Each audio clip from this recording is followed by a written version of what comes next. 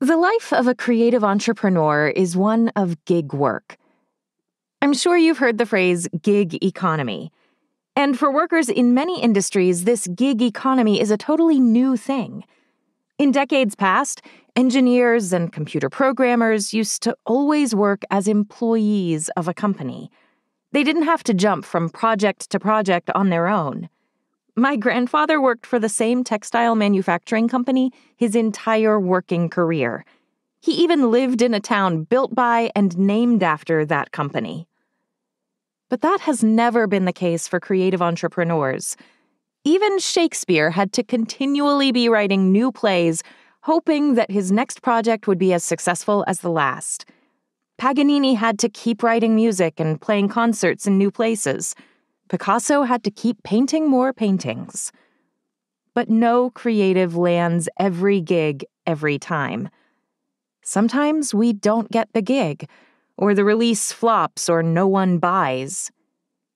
When Moby-Dick flopped upon its release, Herman Melville immediately stopped attempting to write big, ambitious books. And not long after, he eventually stopped writing forever. Melville's reaction to not getting the gig was to allow the rejection and disappointment to swallow him to the point that he left his creative industry. I don't want that for you. I want you to have a thriving, satisfying, delightful creative business and creative career for years to come.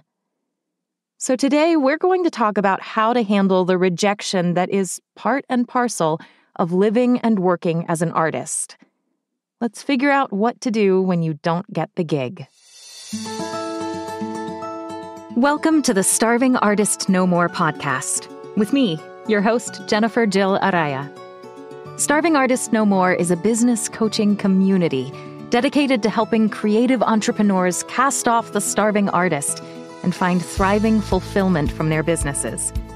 If you are a creative entrepreneur who wants more from your creative business, if you want to build a thriving business that truly meets your needs and fulfills you holistically, personally, creatively, and financially, if you want to move beyond the harmful starving artist stereotype into a place of abundance, joy, and fulfillment in your creative artistic work, then you're in the right place.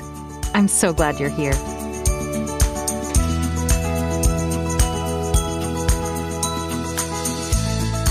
Hello, thriving artists, and welcome to episode 28 of the Starving Artist No More podcast. I'm creative entrepreneur and creative entrepreneurship coach Jennifer Jill Araya, and I am so excited to be here with you today for this episode of the podcast. Every artist has times when they don't get the gig they really wanted, or they don't land the audition for that part that was just perfect for them, or they submit the very best of what they can do to an agent or manager or editor, and the answer comes back as a no. In today's episode, we're going to talk about what you can do when those moments happen in your career, how to deal with the disappointment and find anew your creative joy. It's not an easy task, but it is possible. Before we go any deeper into that discussion, however, I want to make sure that you know about the next cohort of my group workshop. The workshop is titled Taming the Muse, Building a Creative Business That Works. And it's all about how you, dear listener, can build the kind of creative business that supports you and fulfills you, personally, creatively, and financially. This next session is starting in July, coming up very soon on July 19th, 2023, and it will go all the way through September. And during these 3 months, everyone in the workshop will grow and learn and evolve together as creative entrepreneurs and as artists and as people. It's been an incredible joy watching past workshop participants take the work they did in this workshop and the knowledge they've gained to make incredible changes to their lives and businesses and to undergo intentional growth as artists as a result. This is the last time I'm going to offer this group workshop in 2023, and registration is limited. So if you're even a little bit interested in participating, check out the details on my website, starvingartistnomore.com. I can't wait to help you build the business of your dreams. On the other hand, if you're listening to this episode long after it's released, and this July 2023 workshop session is already past, or if registration is already full, I still encourage you to visit my website. I will always keep it up to date with any learning opportunities I have available, so who knows? Maybe the exact workshop or course you've been looking for is ready and waiting for you. That was starvingartistnomore.com. And now, after that little news bulletin, let's turn to our main topic for the day: what to do when you don't get the gig. Right off the bat, I have to acknowledge the reality. Facing rejection is hard. As creative entrepreneurs, we pour our heart and soul into the work that we do. And when other people say, "I don't want that," it sometimes feels like they're saying, "I don't want you."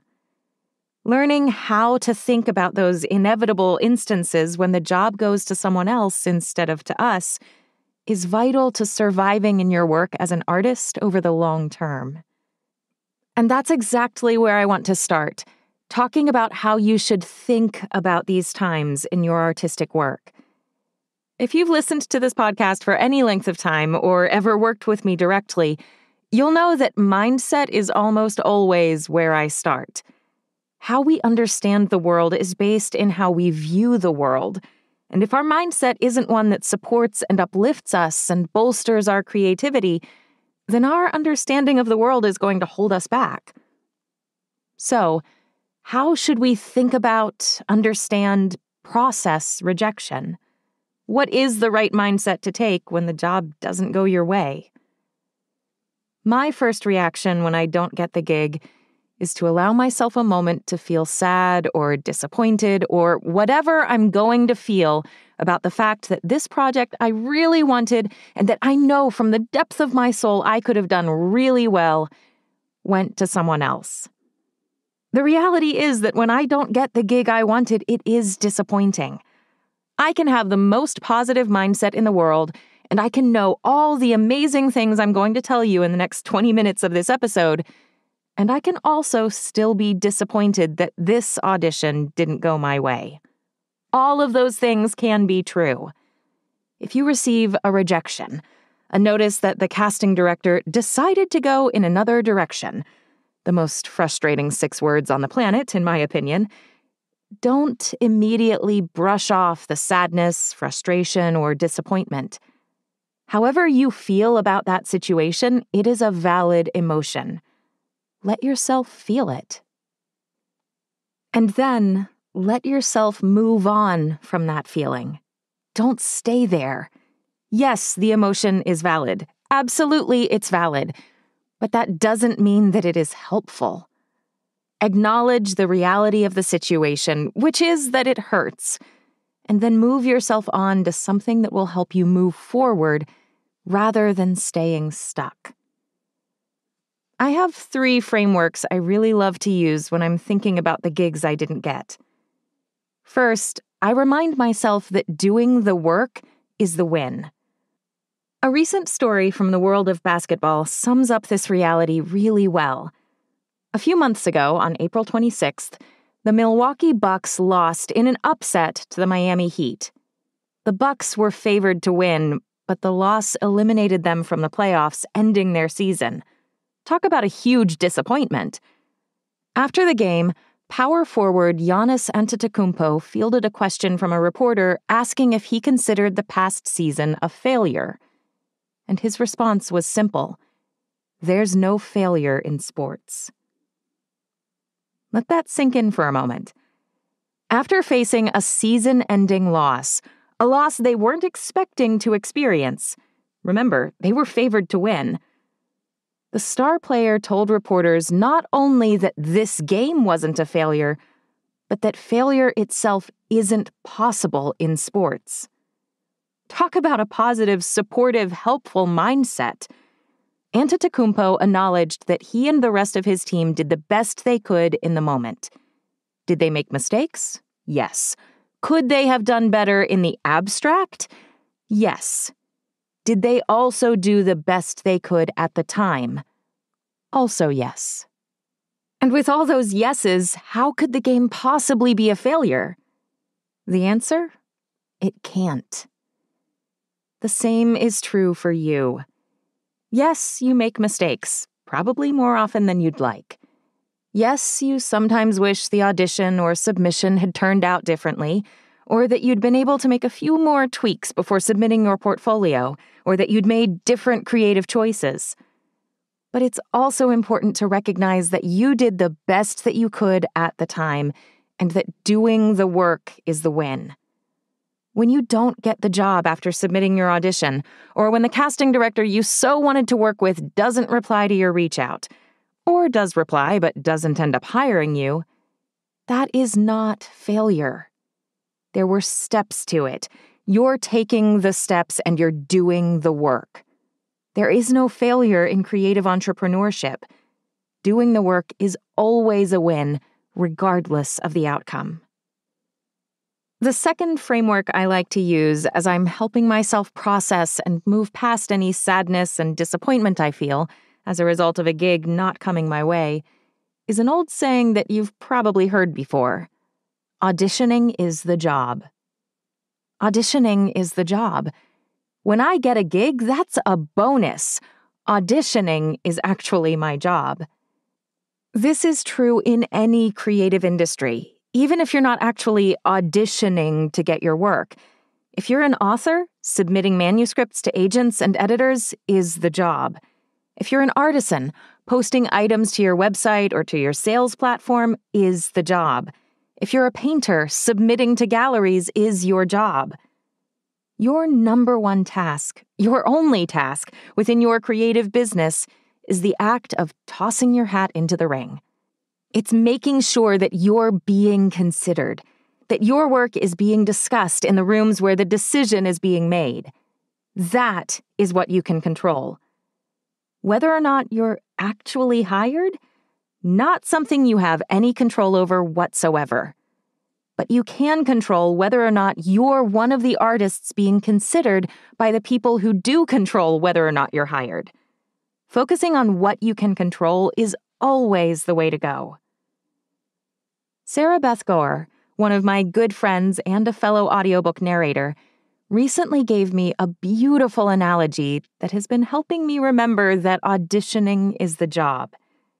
If you want to hear her describe it in her own words, you should check out episode 8 of the Crafting Audiobooks podcast, which I will link in the show notes and which is the podcast that Sarah and I host together. But for now, I'm going to paraphrase Sarah's beautiful analogy.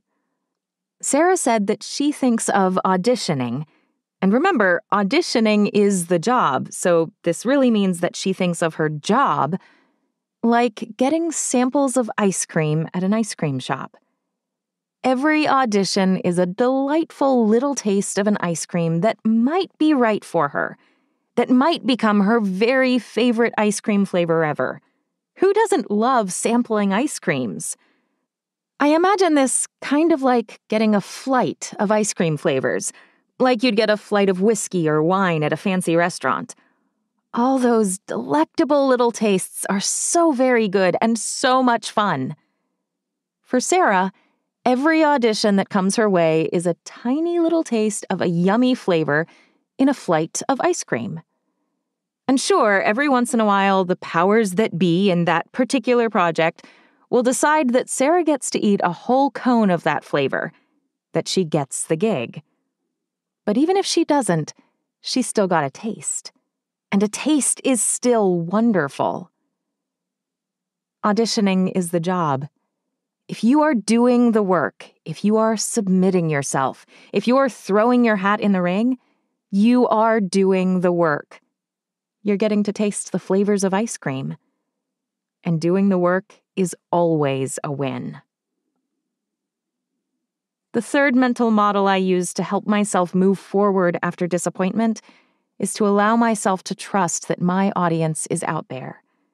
If I stay true to my creative self, and if I keep throwing my hat into the ring with consistency, I will find my audience. My audience is out there. Your audience is out there, and persistence will allow you to find it. I have 3 examples of this, all from the world of books. First, let's look at Janae Marks. Marks is an award-winning New York Times best-selling author. She writes middle-grade books, which are some of my favorite books to narrate. And while I've never narrated any of her work, I do love it. In an interview with writing coach Dan Blank, which I'll link in the show notes, Marks shared that she queried more than 70 agents before she got one. That's a lot of query letters that came back with rejections or didn't come back at all. When you read advice to authors about how to submit to agents, often the first step is to create a list of your top 10 agents and then submit to them. Marks had to create that top 10 list at least 8 times before someone sent back a positive reply. That is a lot of rejection to endure. But because Marks kept going, because she trusted that her audience was out there, she's now changing lives and touching readers around the world with her writing. Cartoonist and author Mo Willems has a similar story. This past April, Willems was on The Tonight Show with Jimmy Fallon. I'll link that interview in the show notes. And in the conversation with Jimmy Fallon, Willems talked about his experience trying to get his first book published. He was taking his sample manuscript around to agents and publishers who kept calling it unusual. But finally, he found someone who was willing to take a chance on his work and who told him, unusual is not pejorative. What a beautiful reminder to us as we're facing rejection after rejection, like Willems and Marks did, like every artist or creative ever alive throughout all of history did. Unusual is not pejorative. Whatever your unusual creative work is, there is an audience out there for it. Be bold enough to be unusual, and be persistent enough to find the audience that is looking for exactly your brand of unusual. The third example of finding your audience is less happy. I've talked about Herman Melville's work before. Melville's 1846 book, Typee, was a blockbuster success, or at least what was blockbuster at the time. It sold 16,320 copies. So when time came in 1851 to publish Moby-Dick, Melville, and everyone who worked with him, expected another home run. But that's not what happened. Moby-Dick flopped. During Melville's lifetime, the novel only sold 3,715 copies, less than a quarter the number of sales of his previous book. Yet I can say with absolute certainty that the audience for Moby-Dick was out there. Goodness, Moby-Dick is one of the novels that is always mentioned when someone gives a short list of contenders for the great American novel. I don't know enough about book marketing, and especially not book marketing in the mid-1800s, to say what was wrong with the marketing for Moby-Dick. I don't know what Melville or his publisher could have done differently, but I do know that the audience for this novel was out there, still is out there, and that they could have done something to help the book find that audience. Unfortunately, Melville let the disappointment of Moby-Dick's flop impact his career in the most catastrophic of ways. After Moby-Dick, Melville stopped writing for publication. No more sweeping, grand novels, and eventually no more writing at all. The one gig that Melville didn't get caused him to lay down his pen for good. That doesn't have to be you. Your audience is out there. Trust that truth and be persistent enough to find it. Now, I recognize that finding that audience often isn't as simple as I just made it seem. Finding that audience can sometimes be really hard and take years of work and of constant throwing your hat into the ring. Having a good strategy while you're doing that hard work is super important. After all, if your audience is watching Ring C and you're throwing your hat into Ring A, you're never going to be seen by the right audience. So let's get practical and talk strategy. If my advice to you is to stay persistent and keep submitting, how do you do that? The short answer is to make sure you are actively engaged in ongoing growth. Make sure your skills and your techniques and your style are evolving and growing constantly. Don't ever rest on your laurels. Continue growing as an artist. Active engagement in ongoing growth is one of my 6 components of a thriving creative business. And if you're interested in learning more about the other 5 components, you can listen back to episode 16 of this podcast, which is a deep dive into all of those components. But for now, let's dig into ongoing growth and how it can help you find your audience. Ongoing growth is anything you do to grow your skills as an artist.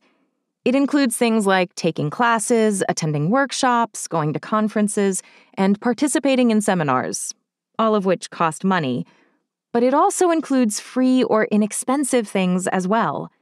You can study the work of your peers and of those who are notable in your industry. For me, as an audiobook narrator, I can check audiobooks out of my public library and listen to them critically, with a focus on learning from the work of other audiobook narrators. I can read the reviews in AudioFile magazine and note what reviewers call out as being good or not so good. For actors, you can watch movies or TV shows. Again, check them out from the library if even streaming services are outside your budget. And pay attention to the acting techniques and how effective the actors are or aren't in their work. Spend time studying great works of art, which can be done via books if museum tickets are out of your budget. Visit art galleries in your area, which is often completely free. Listen to recordings by the musicians who inspire you. Whether you're engaging in growth activities that cost money or not, anything you do to grow your skills and nourish your creativity will help your work be that much better for the next submission. The next audition will improve just a bit over the last audition. The next query letter will be phrased just ever so slightly differently to convey a more positive impression. The next portfolio submission will include a new sculpture that is an example of the best of yourself and that will speak to the viewer in a new way. When you face rejection, when you don't get the gig, dive back into learning. To be perfectly frank, if your skills aren't where they need to be, if you're offering a product that isn't of the same high quality as that of your peers, you aren't going to get the gig, they are. If you're struggling to understand why you keep getting rejection after rejection, recommit to ongoing growth. As a creative business owner, part of your responsibility to yourself and your art is to continually improve your own skills so that you can better create and innovate in your artistic work. Ongoing growth fosters your ability to do your creative work, and that is always time and money well spent. I do want to address a reality that is all too often faced by the creatives I work with. They need money now. They have bills to pay that are due or past due, and their creative business isn't giving them what they need financially, and the rejections coming in are seriously impacting their ability to feed their family and keep a roof over their head. Sometimes there are practical matters that must be addressed. It's all well and good to trust that your audience is out there and that you'll eventually find it, and to submit your query letter to 74 different agents. But how do you pay the bills in the meantime? If you need money right now, sometimes that means altering what you're offering in the immediate term so that you can do the kind of work that you want to do in the long term. Sometimes that means accepting work that isn't as creatively fulfilling because it's financially fulfilling, while you're working to be in a place where you can consistently land work that is both. Building a thriving business takes time. The marketing and networking work that you're doing now in your business won't bear fruit for at least 3 months, and sometimes not for 6 to 9 months. Goodness, I once had an author reply to my email, in which I told her that I wanted to narrate the audio version of her book, over 3 years after I sent it. And yes, I did narrate that audiobook. The projects you are getting right now in your creative business are a result of the outreach work you did at least 3 months ago, more likely work you did 6 to 9 months ago. These things take time. And in the meantime, while you're waiting for your improved marketing and networking efforts to pay off, take the work that does come. If the work that has your heart and soul isn't what the market is buying from you in the short term, find ways to offer what it is buying in the short term. Yes, it might not be the work that lights you up inside, the work you always dreamed of doing, but it still pays the bills. It'll keep the lights on long enough for that improved marketing and networking that you're now doing to begin bearing fruit. You're buying yourself enough longevity in your creative industry so that you'll still be around, still creating and still making art, and still persistently throwing your hat in the ring when the time comes that the market is ready and does want the kind of work from you that most fulfills you creatively. Do the work that is financially fulfilling right now, even if it's not the most creatively fulfilling, so that you have time to gradually move your focus toward your creative and financial sweet spot. It is possible for you to eventually have a schedule full of projects that are in your sweet spot, but it takes time to get there. Do what it takes to stay in the game in the short term so that in the long term, your audience has time to find you.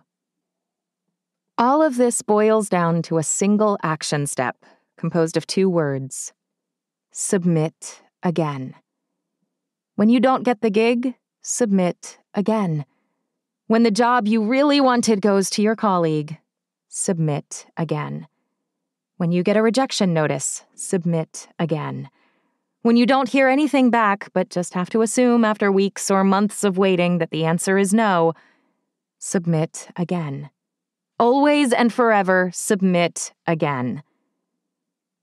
Dan Blank says, if you are struggling with your work, remember it only takes one person to change your life and get behind your work. Keep throwing your hat in the ring. Submit again. Thank you so much for your time with me today. I hope this episode gave you a bit of hope, a bit of practical advice about how to process the inevitable rejections that are part of life for every creative entrepreneur. Rejection will never be easy. It will never be enjoyable to find out that you didn't get the gig. But you're not helpless. There are very practical things you can do to help yourself process the disappointment and get back up again. If you enjoyed today's episode, please consider subscribing to this podcast using your podcast platform of choice. And I also always appreciate ratings and reviews, especially on the Apple Podcasts platform. Subscriptions, ratings, and reviews are a big part of how new creative entrepreneurs learn about this little podcast. And if you know fellow artists who you think would be helped or encouraged on their journey by this episode, or any episode, please share this podcast with them. Sharing is caring. If you have questions or comments for me, or if you have any topics you'd like me to cover in future episodes, you can always reach out to me via my website, starvingartistnomore.com. That's also where you'll find all the information you need if you'd like to work with me, either in a one-on-one setting or in one of my group workshops or seminars. The website has all the details. As always, a huge thank you to my husband, Arturo Araya, for handling the technical side of things for this podcast, making sure that the audio engineering of every episode is completed to perfection so that I sound good when you listen to me. And thank you, thriving artist, for joining me today. Rejection is hard, but it doesn't have to kill your creativity. You can do something to help yourself get back up after the fall. When you don't get the gig, adjust your mindset, commit to ongoing growth, and submit again. I can't wait to see what you create.